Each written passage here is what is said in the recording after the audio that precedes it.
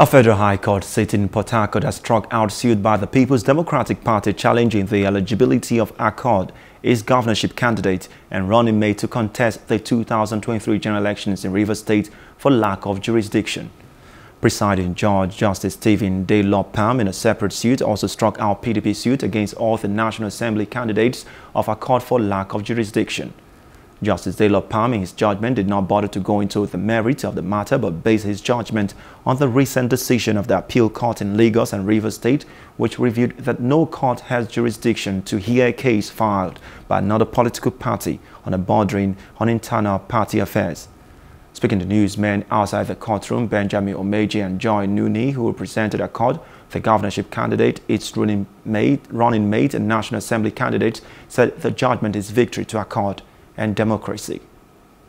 The court has upheld the PO, preliminary objection, filed by us. We are saying that the court has no jurisdiction to entertain this matter.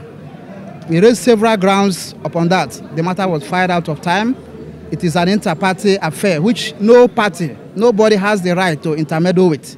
And the court has based its judgment on the division of Court of Appeal, Lagos Division, which recently came out and was submitted to the judge in this matter, that nobody has the right to question the internal activities of Accord A.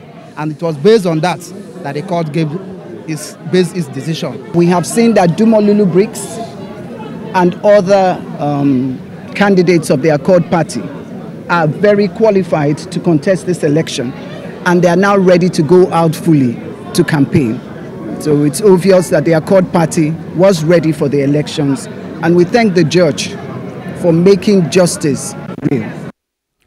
On his part, the Accord governorship candidate Dumolulu Briggs expressed happiness that justice was not denied at last, saying that the court has put a stop to every interference of PDP into another political party.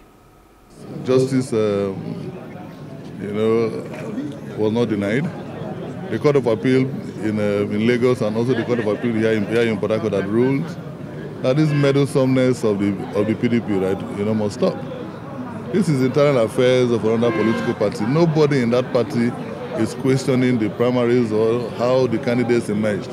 So today at least, justice is served. And it is in this same manner that next year, March, Rivers will deliver judgment in my favor.